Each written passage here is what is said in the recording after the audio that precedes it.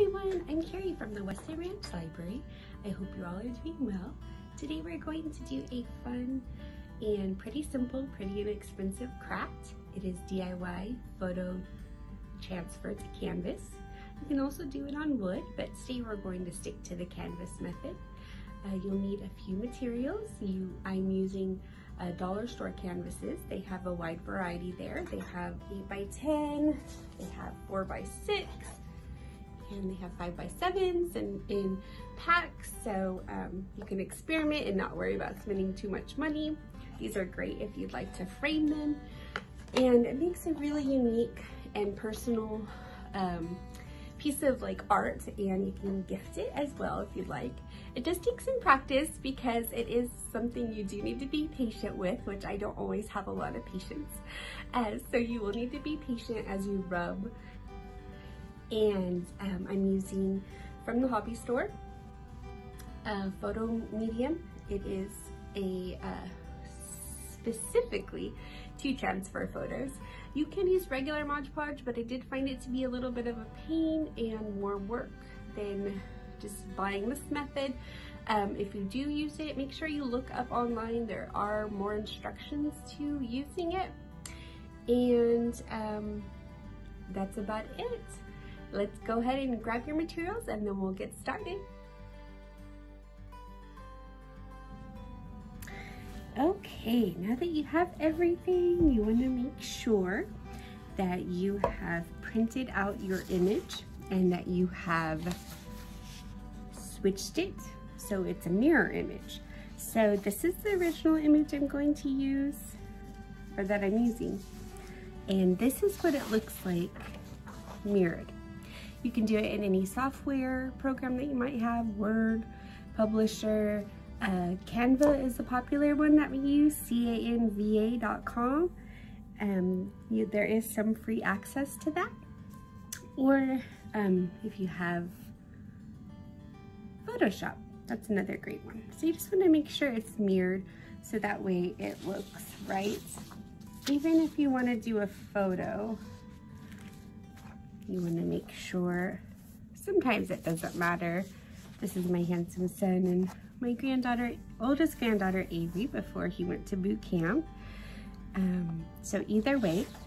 Now I found through trial and error, some websites will say to put the Mod Podge directly on the paper, and you want to try to make sure you use this. I tried regular Mod Podge and it just, you have to do a lot of steps and it just doesn't come out as good. You want to, instead of putting it on the paper, you want to go ahead and put it on the canvas. Do not use a ton of Mod Podge because it really makes it difficult to kind of get through the layer of glue when you're trying to sponge it off at the end. But you don't want to use too little because then it won't transfer. So you just want to kind of eye it. Like I said, the more you do it, the better it will come out. And you just want to make sure you have enough. Now I cut the photo close to the words.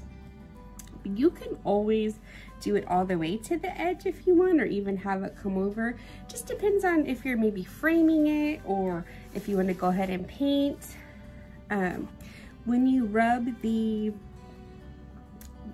start to rub the Mod Podge off after it's dry, you will kind of see an edge on this, but it usually, the line comes right off, and then you can always paint around it, which looks really pretty. So you don't need a lot. So there you go, that's about it. And you want to lay your image on that. You want to make sure there's no bubbles. If you use too much, it will leave bubbles. And I'll show you an example here. You can use a credit card, some sort of card. You have one of those fancy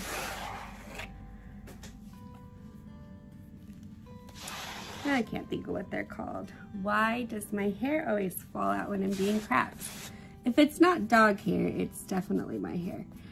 And then you want to, the hardest part, leave this alone. Now, you can leave it there for 4 hours probably if you want. A lot of places recommend 24 hours. You can always put something on top of it if you'd like, but really, if you do it this way, you don't see any bumps or anything in it, and as it dries, it will, you know, adhere. You just want to check it to make sure no air gets in there for bubbles and stuff. Let me show you the one that I did. It was so atrocious. The first one I did, I put so much Mod Podge on my picture, and then I laid it on there, and as you can see, it just clumped up and it just looked ridiculous. It's just too much. So don't overuse it, and you shouldn't have any problems. So once it is, I started on this one already because I've made quite a few. Once it's dry, this one dried for about 24 hours. Make sure you use a sponge, and you have to have a lot of patience. You can get a spray bottle and spray it, let the water kind of soak through a little bit. You can get a little cup of water and get your sponge in and kind of just let the water do a lot of the work for you. The less rubbing you do on the actual letters, the better. So as you can see, I got a little impatient and I did rub off some of the letters. Now the sides where the extra glue is and there's no word on, you can go ahead and scrub all that. So you might have to do this a couple of times. You basically just want to scrub, take the little pieces of Mod Podge off, and get a paper towel for that too.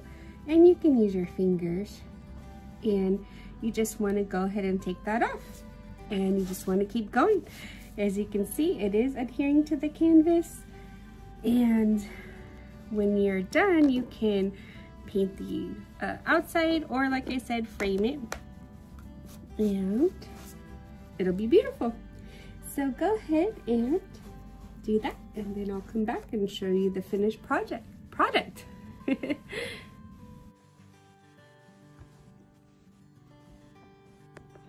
Okay, so after I scrubbed and made a nice mess of all the Mod Podge off, most of it came off. I did get a little impatient and went ahead and I painted over it.